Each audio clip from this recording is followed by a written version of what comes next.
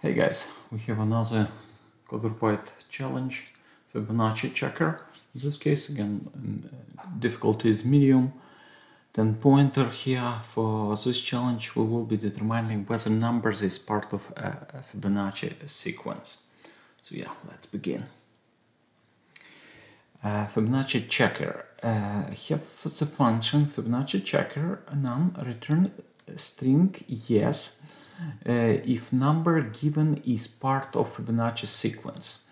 This sequence is defined by function minus 1 plus function minus 2, which means to find fn you add previous two numbers up. The first two numbers are 0, 1, then comes 5, etc. If number is not the Fibonacci sequence, return string no. So, for example, we have 34, yes, 54, no. Okay, let's see. So this is one of the many implementations for this. So we initialize array with the first value of Fibonacci sequence.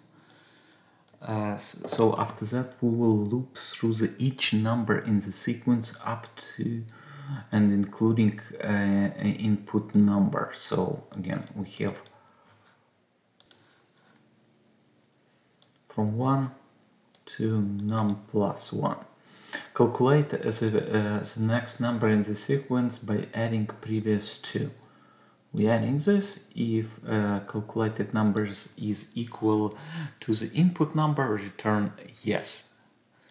So again, in this case, don't forget that particular case that will be really we need to return a string.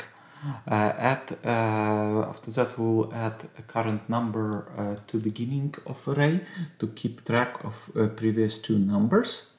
So we have unshift here and update the current number to be next in the sequence.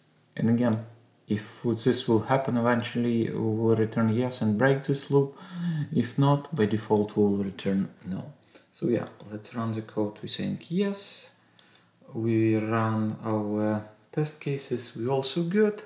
So yeah, let's go with submission. Okay, 10 test cases are completed. And here we go.